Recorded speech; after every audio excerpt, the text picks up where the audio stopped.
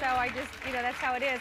My next guest is the world-renowned speaker, comic, and author, Judy Carter, and her latest book is The Message of You.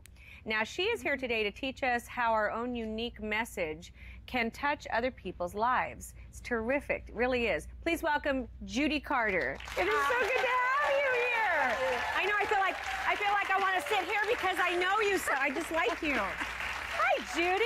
Wow, that is so cool.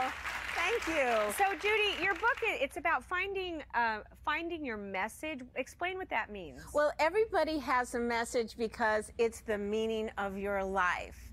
And you usually know someone's message. You hear it at their funeral, except if it's your own funeral. Wow, of course, you're not going to hear it. That's an interesting thought, though, really. Yeah, so I wrote this book, The Message of You, because I'm on a mission that everybody knows their message while they're alive. And that's really good.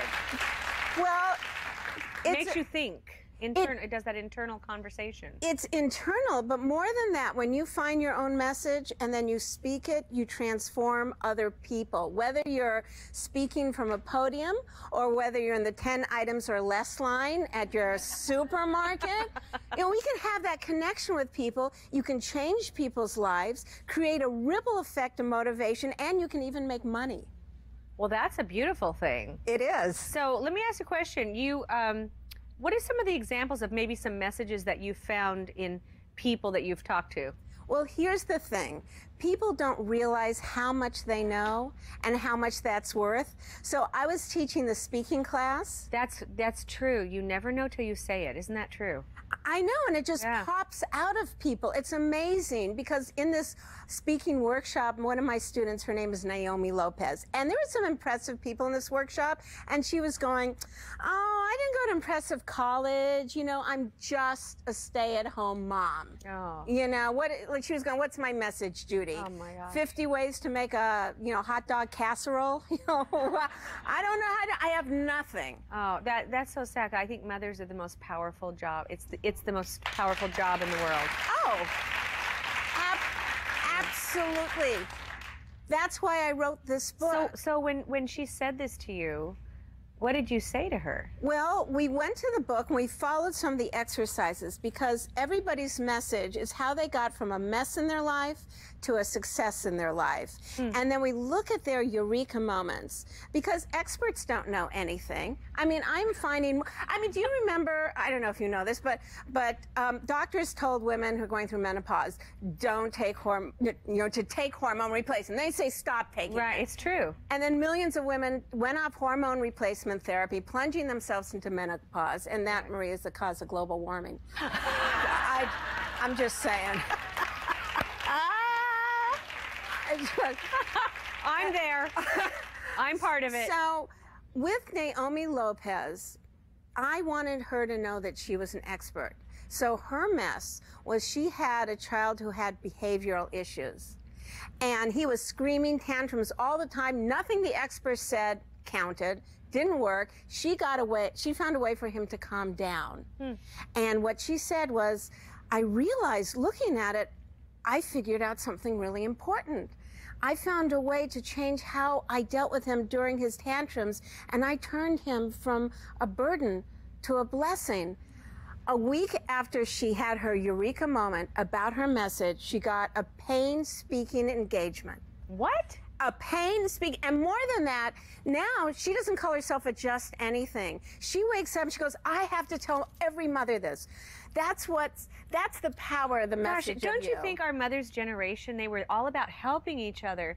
And it seems like as the next generation, it's all about, look how bad you are, it makes me feel better about myself. And so, yeah, I like that idea where you go out and you help people. So what did you call it, eureka? It's your eureka moment. What was yours? Mine came when, this is crazy. I was asked to speak at the Veterans Hospital, and this was for the spinal injury unit. And I was going to talk on how to laugh your way out of stress. So I get there, and this man comes over to me, and he says, oh, thank God, I'm so glad you're here, Judy. My son was wounded by an IED in Afghanistan. He's become a paraplegic. He he has stopped doing his therapy, and the nurses say if he doesn't do his therapy, he's going to die, and he's 21. Oh. I hope you have a good message. And I'm going, oh my God, what am I going to say? I have nothing. What am I going to do? Like, hey, lighten up. Holy You'll never walk again. Just wear a little clown nose. Woohoo! You know? What did you do? Well, when we're in moments like this, sometimes magic can happen. And all of a sudden, this story came out of me, and as a comic, I'm not used to being personal and telling a story, and the story came out of me of my sister Marcia, who was, she had cerebral palsy. And when she died at 58, I thought maybe 2 people would be at her funeral. I mean, she couldn't walk, she couldn't talk, she was tube fed, she was incontinent. 200 people came to her funeral. And each one of them said, you know, Marcia gave me purpose. Marcia made me feel like I was needed. And I walked up to Nick and I said to him, Nick, you have to do your exercises. You have a message, and you get through this, you're going to be giving hope to other soldiers who are coming back. I could not agree with you more.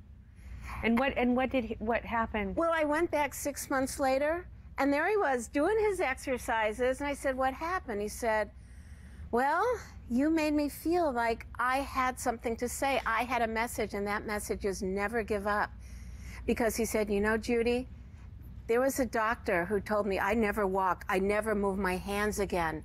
And look at me, Judy. And he brought his hand up, and he said, look at me, Judy. I can almost give that doctor the finger.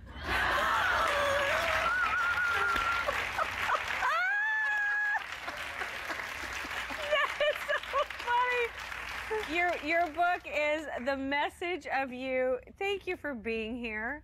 And it's a great message. You're right. We all have our own reason that we go through what we go through, and to find it and to help somebody else. I believe that. For more information on Judy's book, go to our website. And don't forget to tweet me at Marie Osmond. We'll be right back.